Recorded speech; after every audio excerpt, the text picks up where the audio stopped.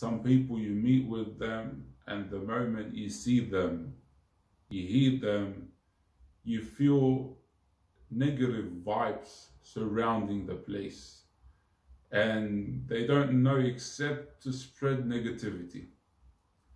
While other people, you meet them, or you see them, or you hear them, and you feel positive vibes surrounding you. Even sometimes if you don't understand what they are saying, but they are able, through the knowledge of energy, to connect to the people around them and to attract the people to them through the positive vibes that they have. This is something that we find in Prophets alayhimus salam. The Prophets alayhimus salam, they had this positive energy that forced people to be attracted to them in many cases, even though